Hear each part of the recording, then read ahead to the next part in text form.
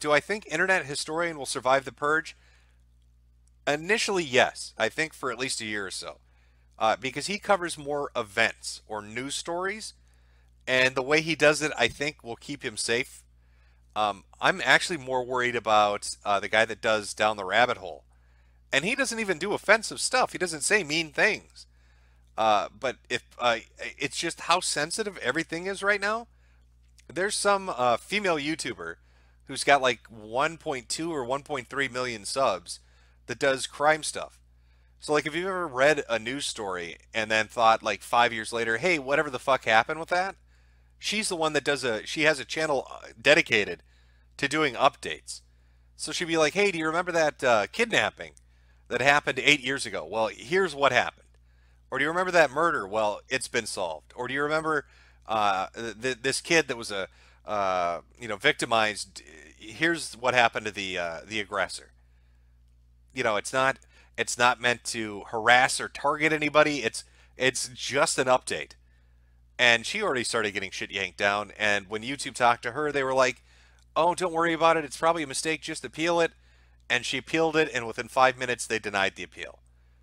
So, there's so much content that can't be done anymore that it's going to get to the point where you're going to start seeing. I think the ones that are really going to get fucked with hard next are the archivers, where the archives are meant to make fun of the target, which makes me think like Sean Ranklin with like Wings, and the people that like do DSP archives. Like I'm worried about This Is How You Don't plays. I think that stuff could get wiped out, which sucks. So I hope all of that shit gets backed up at least, maybe on like a BitChute or something else. But Historian himself, I think, will be fine for a while.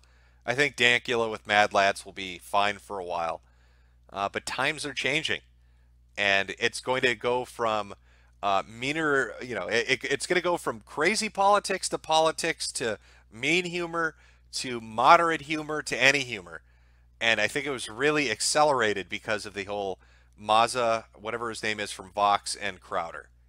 I think that really forced them to make it go faster than maybe they even wanted it to go.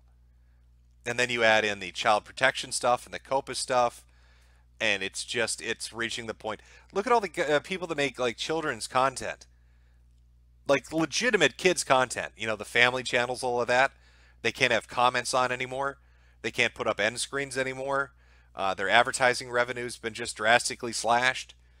They can't have live chats if they do a live stream event for some reason. There was one family that did videos about kids that had like diseases, where they try to do like charity stuff. That was the whole point of their channel.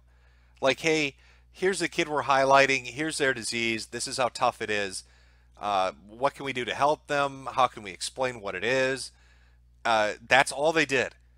And YouTube dropped a fucking hammer on them. No more comments, no more monetization, nothing. And they were devastated. They're like, well, this defeats the whole purpose of what we're trying to do. Why are we getting fucked with because you're worried somebody's going to leave a comment? We're adults doing this channel. The kids aren't doing it.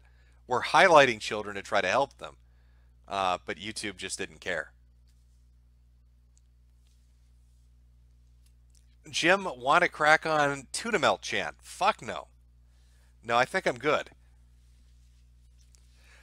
Am I telling, okay, wait, are you telling DSP is actually going to outlive his detractors? Yes. DSP is actually going to outlive his detractors. At least on YouTube. Now, that's not everywhere else, but, unless, well, I don't know, it's a race against the clock. He might end up homeless and therefore without internet, in which case victory goes to the detractors. But if he avoids that situation, yeah, I think they're going to wipe out a lot of the DSP stuff. I think a lot of the DSP, This Is How You Don't plays, a lot of the, just a lot of that stuff's going to get taken down for targeted harassment of another content creator. Like, that's the big key going forward. That's what you have to remember. And the vague language in their terms of service update, and what people aren't paying attention to enough, is not that you can't laugh at a creator anymore, though that language is implemented, but that there is a explicit quota of how many times you can. So if you put up one DSP video laughing at DSP, you might be okay. But if you have 20 DSP videos laughing at DSP, they're going to drop you. And that's in their new TOS. It's very subtle, and it's injected in like the middle of it, and it's worded in a very weird, vague way, but it is in there, along with the "you can't make fun of public figures" thing, which I think is what they're going to apply to politicians to protect people in the upcoming election. Did you watch Toad's video on Foodie Beauty? No, I haven't. What is that? So everything fun? Yes, everything fun will get purged. Yes.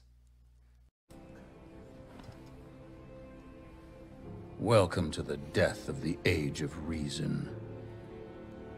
There is no right or wrong. Not anymore.